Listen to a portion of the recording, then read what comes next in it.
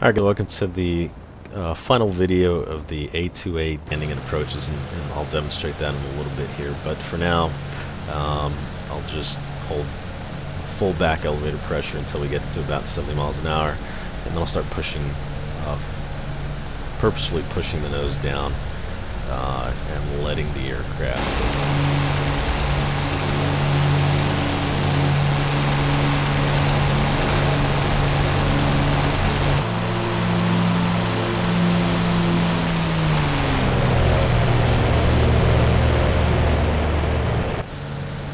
Alright, so I'm just angling off to the side, and I'll see you guys on the first approach.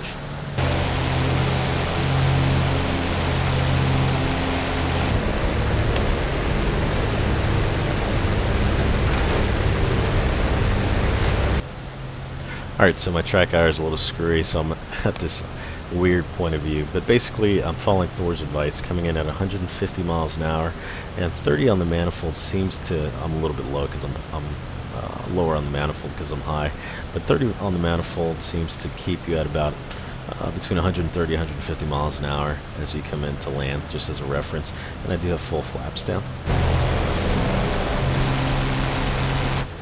So what I'm doing is I'm keeping the power in, like Thor said, just keeping the power in throughout the entire approach until the wheels actually touch the ground, and I'm getting some good results with that.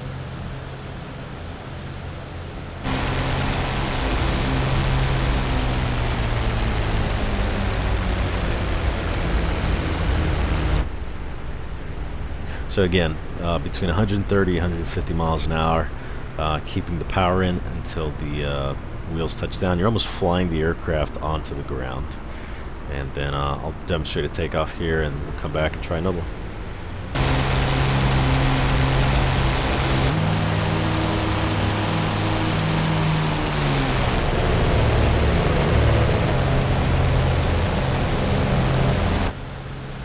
Alright, so as I'm making my final approach here again, speed is 150 miles an hour, about 30 manifold, and just keeping the power on all throughout the approach.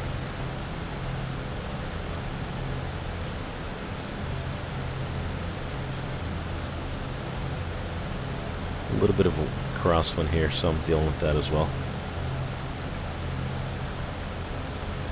Alright, it's the same thing, 150, keeping the power on, flying the aircraft onto the ground, neutralizing the stick as soon as I touch down. And again, I'm neutral on the trim here.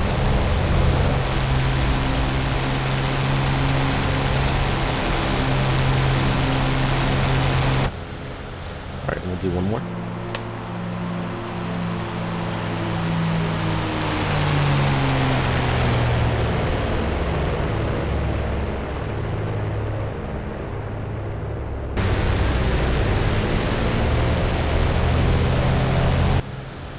Alright guys, so here's the last one, and again 150 miles an hour, neutral on the elevator trim, so no excessive downward force using trim, and we'll demonstrate this final landing here, and then I'll give you my thoughts on what I think's going on.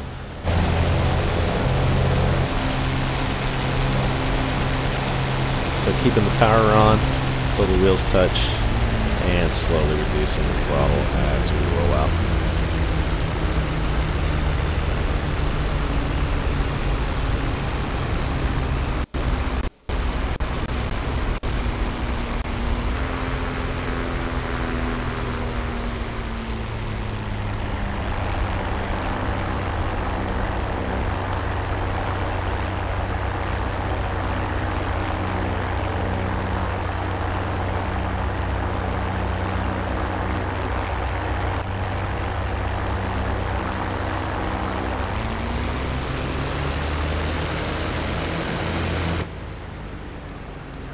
Okay, so just some final thoughts. The fact that we're coming in at 150 miles an hour and neutralizing the elevator tells me that there's probably something going on with the elevator effectiveness at the higher airspeed. There's more airflow, there's more downwash on the elevator, and therefore I think that's what's keeping the nose down because of that higher approach speed. So it could still be a CG issue. It could be a downwash issue on the elevator effectiveness. If according to the Pilots Operating Handbook, we're supposed to be approaching between 100 120 miles an hour, hopefully touching down around 90 miles an hour, but that's not giving us sufficient